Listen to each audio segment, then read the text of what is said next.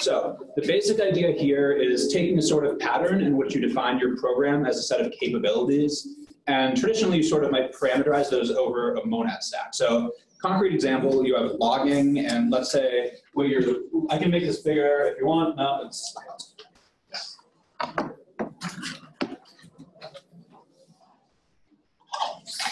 space back to command or command.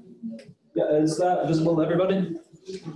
yes. Yeah. Cool. So basic idea, you might have some capability, for example, logging, right? That gives you the ability to take, and it's defined as a data instance logging. And here it's parameterized over constraint, but like introducing the simple concept first. You might have the ability given a string to log a string in some monad stack, and you would have your logging data instance parameterized over that concrete monad stack. Now instead, what you can do with data.constraint is that gives us the ability to talk about constraints at like sort of the type level.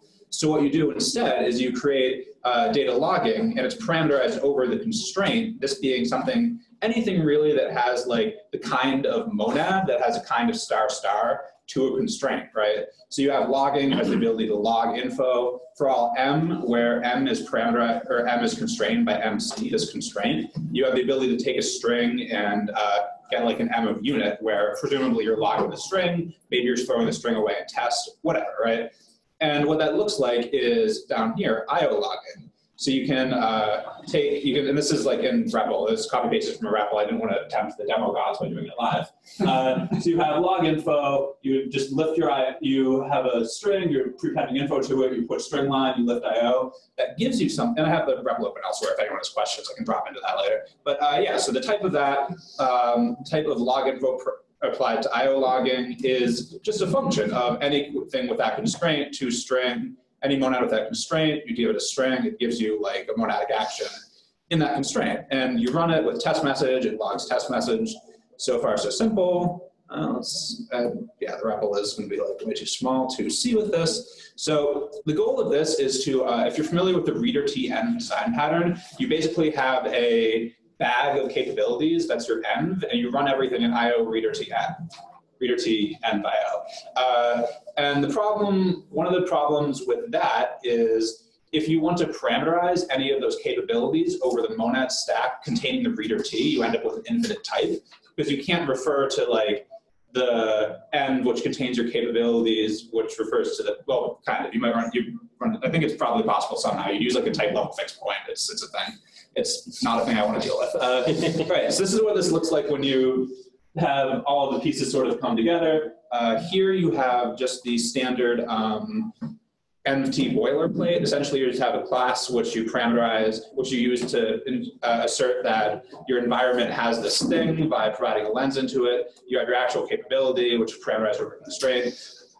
And what you can do is you can construct an instance of monad logging where you're saying, anything where I have an environment with logging with some set of constraints, I have a reader into that environment in M, and that M is also constrained by whatever requirements these are. I don't care what they are. Like at this point, we barely even said this is a monad, right? Like we might not have. Like it just has to have something of that kind, and that constraint applied to that kind.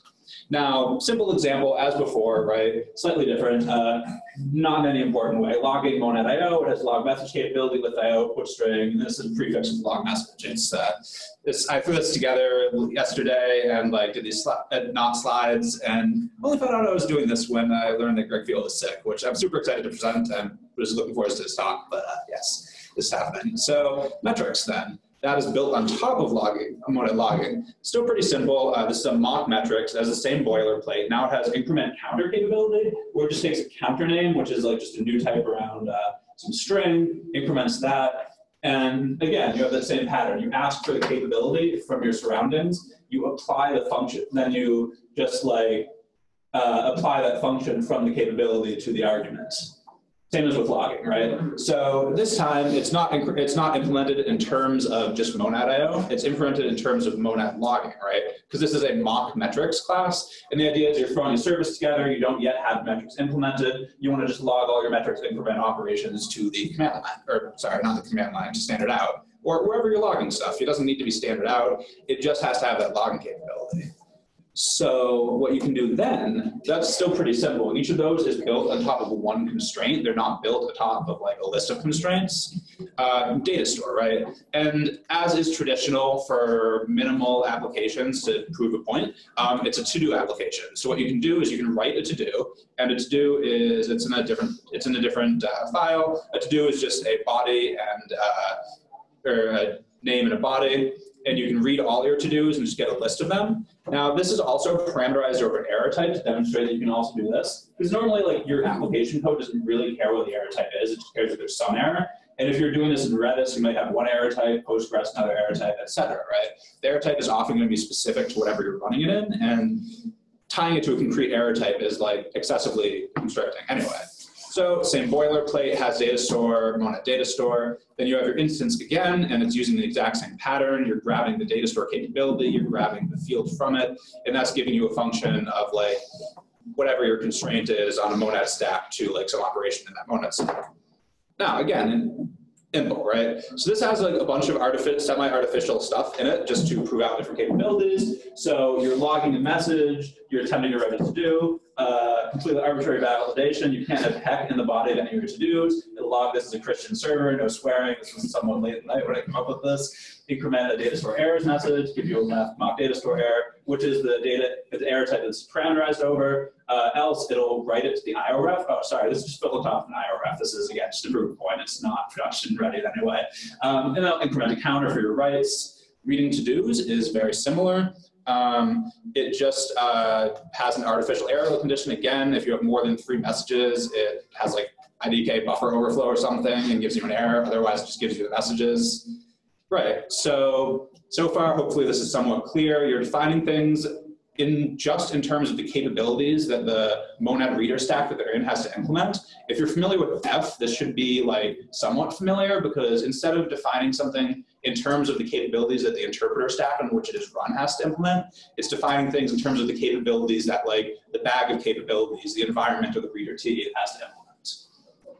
So I have some business logic defined using this. It is similarly like not super complete, but, or not complete, but similarly like artificial, right? So this do biz logic, accepts a bag of accepts a list of to-dos, does some validation, drops the invalid, logs them, writes all valid, gives you the new state, and it all is returning either. And I was going to refactor this to use like XFT or whatever, as the comment says. I did not do so. So what it's doing is just traversing over the list of to-dos. It's validating each of them. It's writing the to-do at valid. It's dropping them with the isLogic error. If it's not, then you have your errors.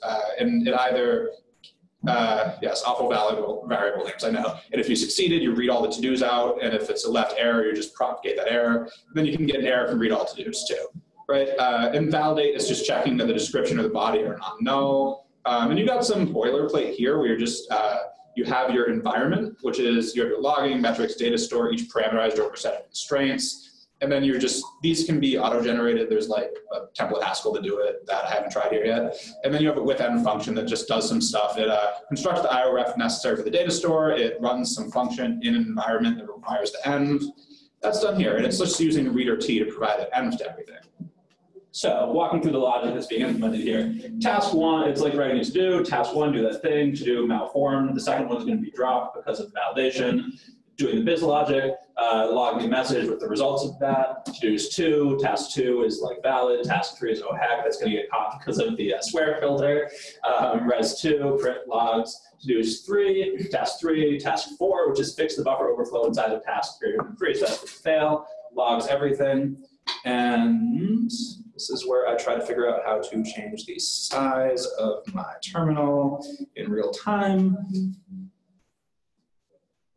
Yes, that is probably too small. Let's drop this into Emacs, which is slightly larger. Font size. I like just got this laptop like 2 days ago. I'm switching to Linux laptop. I'm super excited about it, but it involves some startup time. Because Emacs is worth it. Yes.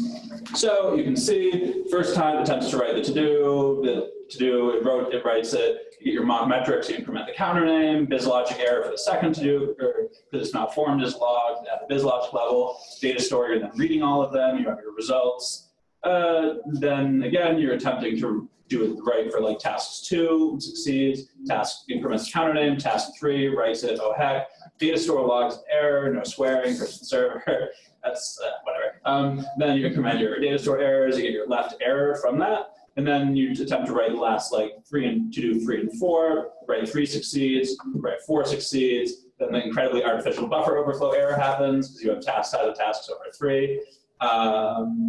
Oh no, the buffer flow error happens slightly later when you attempt to read all of them, you log that, and then you have that there. Boom, then you have your result buffer overflow. This is 5 minutes left, or? Yeah, 5 minutes left. Awesome, that went through that pretty quickly. Yeah, so the basic idea is that you don't need to run into the potential infinite type error that or issue that you would get while trying to define your monad stack in terms of the reader T, which like your thing parameterized over that monad stack is in. I showed this to someone, they said it was very similar to something Matt Parsons wrote in like 2014, the rank n classy limited effects, and I'm not sure if that's true or not, I haven't read that article yet. Yeah, so mainly this is showing the interesting technique of parameterizing things over constraints and sort of sketching out one potential way of where we could go from that. I have like a REPL open with some of this code, with all this code loaded. If anyone has any questions or anything they want me to like dig into. Yes, questions?